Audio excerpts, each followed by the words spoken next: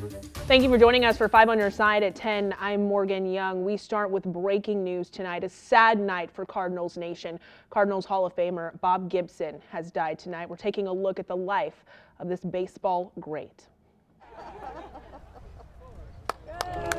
Things are altogether different today than they were back in 1959. In April 2019, a street in the Grove neighborhood became Bob Gibson Way.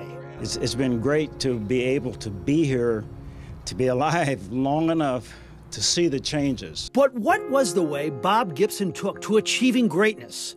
In 3 words: power, intensity, and according to most, anger. I always said when Gibson pitches, he's mad.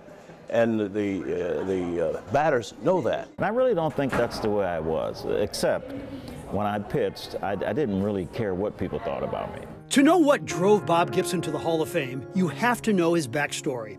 In his own words, he grew up fatherless, poor, and black. Thanks to his older brother Josh, a sickly child grew into a multi-sport athlete. He looked into attending Indiana University, but was told they'd fulfilled their quota of black athletes. 1. He played basketball at Creighton, averaging 20 points for his career, and spent a season with the Harlem Globetrotters. He left because he didn't like the clowning on the court. His development was slowed in part by wildness and partly by a manager, Sally Hemus, who Gibson thought was a racist. He finally hit his stride. From the St. Louis Cardinals, Bob Gibson, one of the real hard throwers in the National League. At 26, he was an all-star. At 28, a miraculous throw, very, very close. He's out. He was a World Series MVP, pitching on fumes in Game 7 and prompting manager Johnny Keane to say, "I owed it to his heart." Now, he wasn't about to slow down. At 29, he won 20 games for the first of 5 times. At 31, he came back from a broken leg to pitch the pennant clincher and win 3 World Series games. At 32, he was the face of the most dominant season for pitchers in the live ball era. NBC Sports, the 2-2 pitch.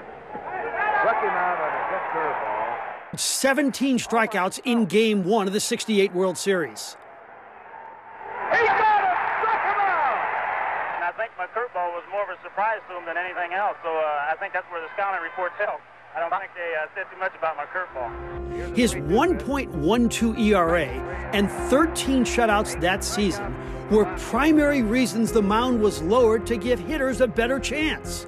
At 33, 20 more wins and the 5th of 9 consecutive Gold Glove awards. Gibby, who many said was in the twilight of his career, was the architect of another spectacular season.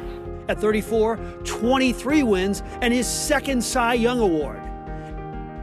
He looks in and gets the side. At 35, he pitched the no-hitter he never thought he'd throw. Here's the pitch, and it's a strike called! A no-hitter for Gibson! Did I mention he also hit 24 career home runs? He was an intimidator on the mound. He once said, "Half the plate is mine. Your job as the hitter is to figure out which half." It's coming, a swing and a miss. He struck him out. At 38, he became only the 2nd pitcher to have 3,000 strikeouts. At 39, bad knees ended his glorious career. He said goodbye before a capacity-crowded Busch Stadium on his way to the Hall of Fame in 1981. Bob Gibson! Goodbye, but not really. He lived in Omaha, but came back often, wearing his red jacket. His statue lives outside Busch Stadium, and he treasured his time as a Cardinal.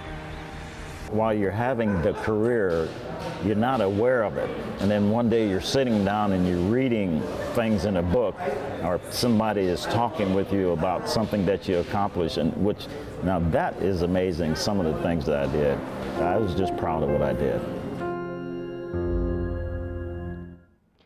Gibson had battled pancreatic cancer for a little over a year, and his passing comes less than a month after his former teammate and fellow Hall of Famer Lou Brock, who also passed away.